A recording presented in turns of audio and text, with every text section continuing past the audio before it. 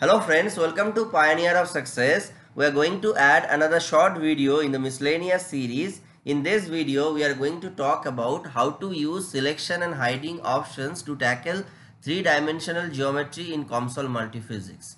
Before we proceed with the technical discussion, I would like to convey that if you have any research related queries, if you want to do any kind of research collaborations, then you are welcome to write to us in the email IDs mentioned in the description box, and I'll be happy to reach out to you. So moving with the technical discussion of today's topic. So suppose this is a geometry which we have taken from an application library model of CMSOL, which is scatterer on a substrate. It is available under wave optics module. You can have access to this. The idea is this particular geometry is a 3D geometry and there is a scatterer inside. But looking at this particular figure, we cannot see, we cannot visualize that there is a scatterer inside. And what happens when we do 3D modeling? We need to put certain boundary conditions, initial conditions. We need to define different domains where there might be different materials placed, and segment wise, domain wise, we need to put different materials. So in order to do all those things, we need to have proper access to individual parts of a total geometry. So if I can say this is a total geometry, there might be 10 different parts, and if we want to define domains, materials, initial properties, we need to have access to part 1, part 2 and up to part 10. And how to avail those things, that is the point of today's discussion. So initially let us visualize what is there inside this particular geometry. In order to do that, there are two options. So one is this wireframe option. If you click here, then you can see, if I go to the component, you can see what is there inside. So you can see there is a scatterer inside, and outside the scatterer there are some cubical box type. In order to do the simulations to define perfectly matched layer and all, they have taken this arrangement, but you just try to understand one scatterer is placed inside and outside there are two boxes. Now I need to have access to this scatterer which is placed inside. So just by clicking the wireframe option, we can visualize the entire geometry, but we don't have access to the internal parts if we just click on the wireframe. So this is one option. I just deselect this. There is another option, transparency. So if I click on the transparency option, then also you can visualize all the parts which are there inside this particular total geometry. So this is just for the visualization. You want to see what is there inside, you click on transparency or you click on wireframe option, you can visualize, but you cannot do anything in terms of modeling.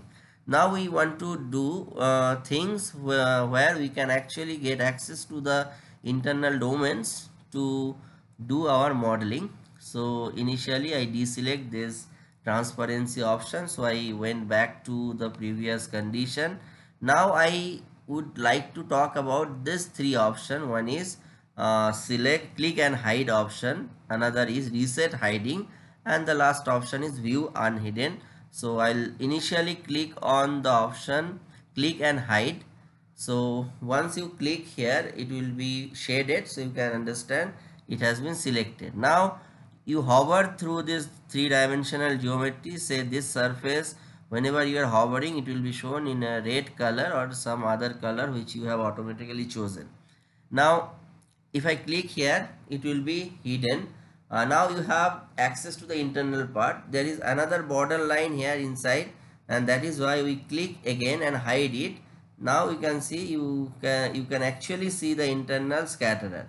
If you want to visualize in a better way, we hide all other surrounding portions. Say we keep on clicking and it will keep on hiding for us.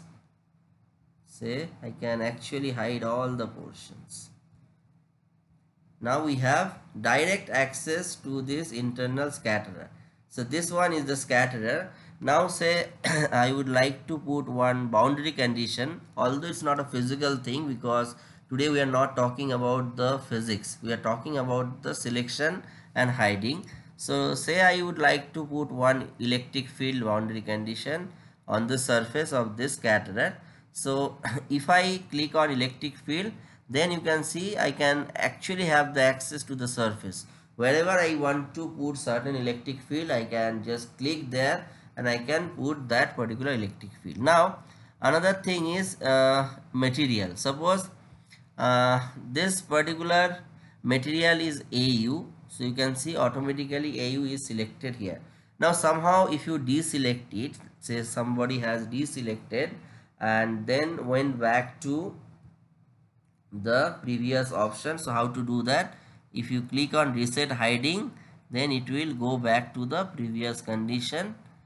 So here what happens, you can see there is an error. So when you look at the material, you can see there is an error, and the error is coming because you have not chosen AU anywhere. So this might have happened due to manual error. So what I need to do now, I need to go to the scatterer. I need to define that scatterer is made up of this AU material. For that, I keep on clicking this click and hiding. Now I have access to this. I select this entire portion. So I have actually hidden that part also. So again, let us do it again. I click here, keep on hiding, and then deselect it, because if I don't deselect it, if I click there again, it will be hiding the scatterer. So now I deselected this. Now I select the scatterer. So the scatterer is selected, and you can see there is no error in the AU portion because we have defined that this scatterer is made up of AU. Now I talk about certain initial condition which I was talking about. Suppose if I right click there, I will be having different options. Say this initial values. I want to put certain initial values at this particular portion. So I can click here. I can define those initial values. So this way there might be different parts based on the requirement of your geometry.